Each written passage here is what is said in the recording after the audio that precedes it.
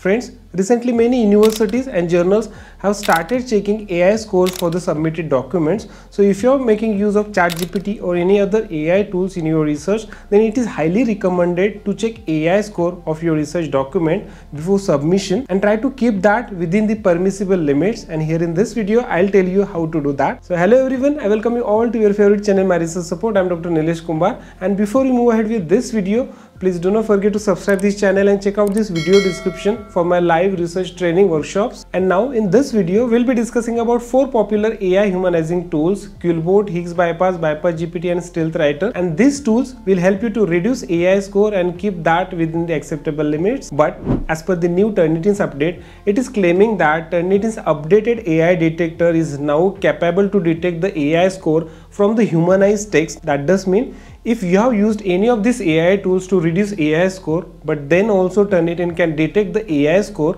from those documents. And hence, most importantly, first we'll be discussing about the capabilities of all these AI tools, means to what extent these AI tools are capable to reduce AI score and bypass new updated Turnitin's AI detector. And then second point is the quality of the humanized text, means we will discuss which AI tool is accurate and gives quality output. And then the last point is about cost. So we will discuss whether these are free tools or paid tools. If these are paid tools, then we will discuss which AI tool is cost effective, and along with that we will also be discussing how you will get all these tools at discounted rates. Now let's take one example and we will analyze all these 4 AI tools, and based on that we will decide the best humanizing tool. Now here we will take this file for the demonstration. So I have generated entire text by using ChatGPT, and then I have checked this file in Turnitin. You can see this. So the Turnitin is showing 100% AI score, and that is obvious. So the entire text is highlighted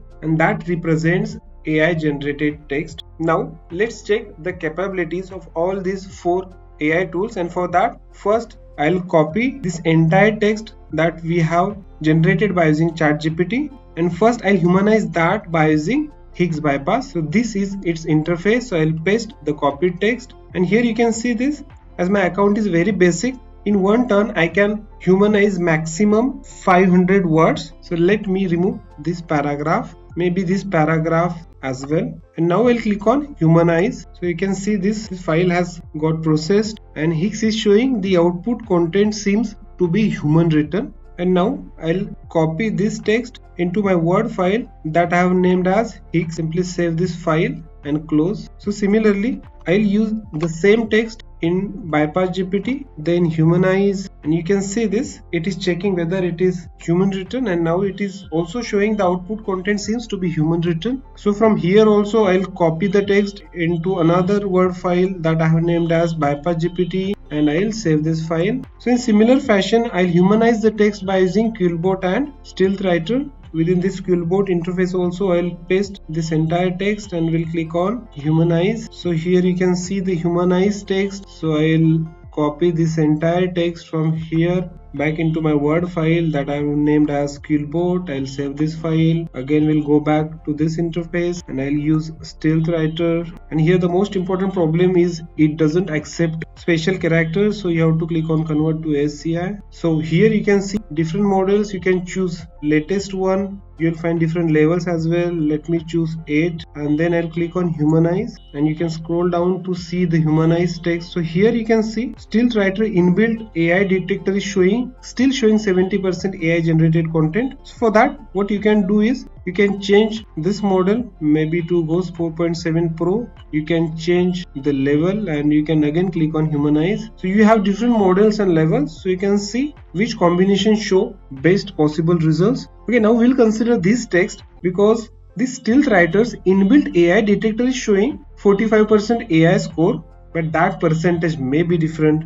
in Turnitin. So from here also I'll copy this entire text into my Word file that I have named as StealthWriter, and I'll click on save. And now if you can see, we have total 4 files, total 5 files, one original file which is ChatGPT generated that we have already checked, and it is showing 100% AI score. Now let me check all remaining files, and then we will discuss about their AI scores. So I first need to upload this file. So let me tick all these options, change this as no repositories, submit. Then I'll name this file as Hix AI Humanized file 1. Select that file, upload, then confirm and go to diamond inbox. So similarly, I'll upload remaining 3 files. Now here you can see that I have uploaded all the required files. So this is similarity percentage. So the original similarity was 8%, and almost all the humanizers along with AI score reduces similarity as well. Now most importantly, we will check the AI scores. So first we will move ahead with Hix, and surprisingly you can see that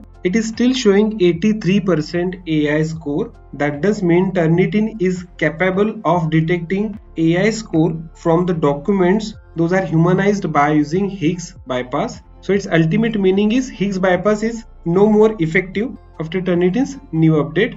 Now let's check BypassGPT. So this is the text humanized by using BypassGPT, and here also the result is surprising. This text is still showing 100% AI detected text. That does mean BypassGPT has also failed right after Turnitin's new update. We'll do same thing for QuillBot. So here also you can see the AI score percentage is 91%. That does mean QuillBot also unable to bypass Turnitin's AI detector. So generally QuillBot is most popular for paraphrasing, and definitely it is capable to drastically reduce the plagiarism. But for AI score it failed. Now same thing we will check for StealthWriter, and here is the surprising result. You can see it is showing star percentage. That does mean StealthWriter has reduced AI score from 100% to less than 20%. So the meaning of star percentage is when your AI score is between 1 to 19%, then that is considered as well within the acceptable limits. And because of the false positives or inaccuracies of the AI detectors, this AI score is shown by star percentage. That simply means it is accepted. So it ultimately means you only have this option if you are looking for humanizing the text or reducing AI score from your research documents. Now it is of no use to discuss the quality of the text which is humanized by Hix, BypassGPT and QuillBot, but still comparatively StealthWriter's quality is good. It doesn't mean it is excellent, and rather no AI tool is 100% accurate, but unfortunately this is not a free tool. You can look at the pricing plans, and if you want to get access to the unlimited words, then you may have to subscribe for this plan, 35 USD per month. And if you want even everything unlimited including Ghost Mini and Ghost Pro, then you may move ahead selecting this plan. And if you don't want to pay even this amount, so for discounted rates, don't forget to visit this video description. So thank you very much for watching this video, and the most important point to note that I am not promoting to use AI tools blindly, but sometimes these humanizers may require, as in current scenario these AI detectors are not 100% accurate. That does mean even if you are writing the text in your own words, so that text sometimes show as AI generated text. And also if you are making use of AI tools to rewrite your content in order to improve the technical part or by any ways to strengthen your research text, then also that text may show AI percentage. So in this scenario you may use these humanizers, but still manual attention is required. So once again, thank you very much, and do not forget to subscribe this channel and hit the bell icon. So I'll see you in my next video. Bye bye.